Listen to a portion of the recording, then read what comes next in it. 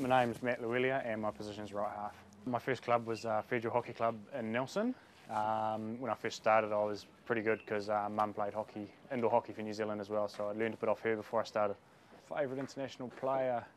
Probably somebody like Taki Takama. He's got a pretty good corner and he's developed as a hockey player pretty well. Teams that love to play against is probably Australia because they're a really great competition and they always test you.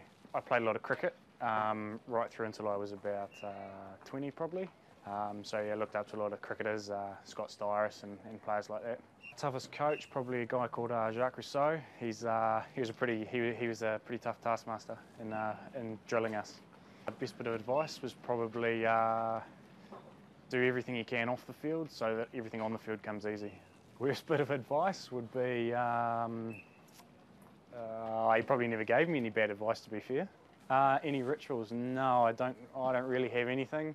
Yeah, no, just get out there and play really. I'd like to think we're playing Australia because they're probably the #1 team in the world at the moment.